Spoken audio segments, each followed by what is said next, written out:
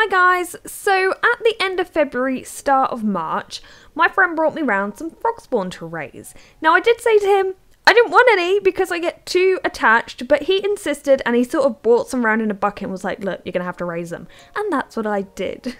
Now this particular lot had been laid in a plant pot that was full of rain and it was very rapidly drying out, so they did need to be moved.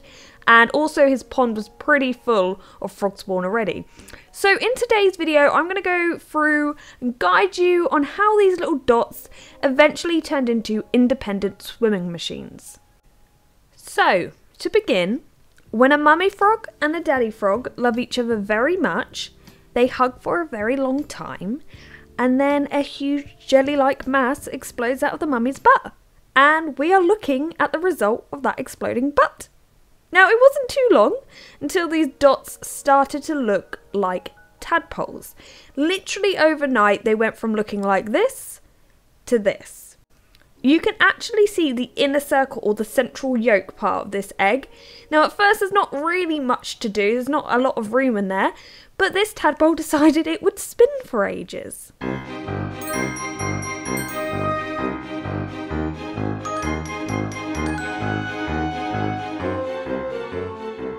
The tadpoles continued to grow, and a few of them did attempt to exit the Frogspawn. They achieved this by occasionally wriggling around. Now, out of hundreds of tadpoles, usually only a few will survive, and beyond that, fewer will reach adulthood, hence why frogs lay so many. Unfortunately, these early bloomers weren't really ready to hatch out, and sadly, they didn't make it. But good things come to those who wait.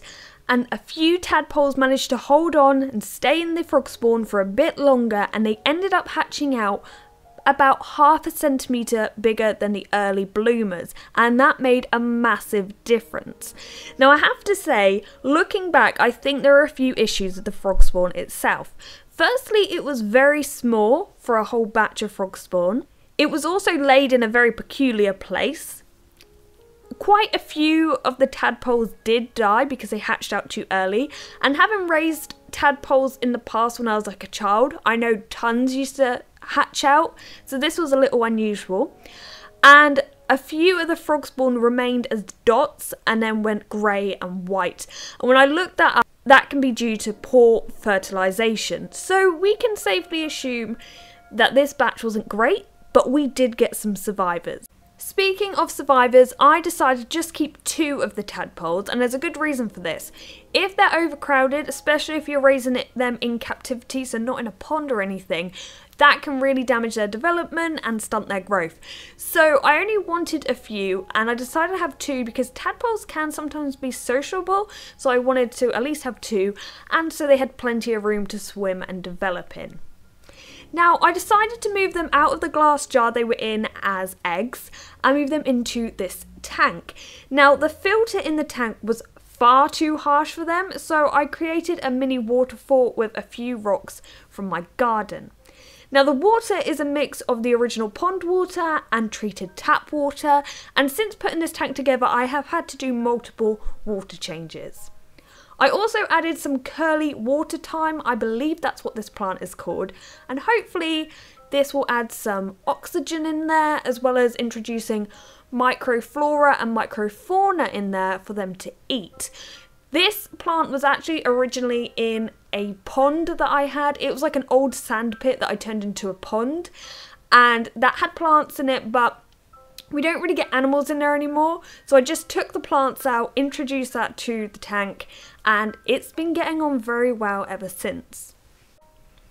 Speaking of the microflora and microfauna in the tank, now the tadpoles can feast on them because they have tiny teeth, and they will use these teeth to grate along the plants and grate on decaying like leaves that I've added into the tank, and they'll turn it into some weird oxygenated particle soup.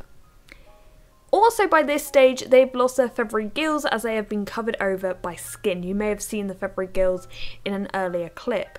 And this, sadly, is where we have to end today's chapter on the development from egg to frog. Now, it is April right now, and so I can definitely tell you after 2 months of having these frog spawn, they now have back legs and they are ridiculously cute. So make sure you subscribe so you don't miss the next video when we go through how they develop legs and hopefully how they turn into frogs.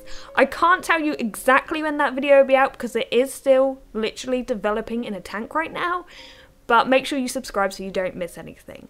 So I hope you've enjoyed today's video. Thanks for watching and goodbye.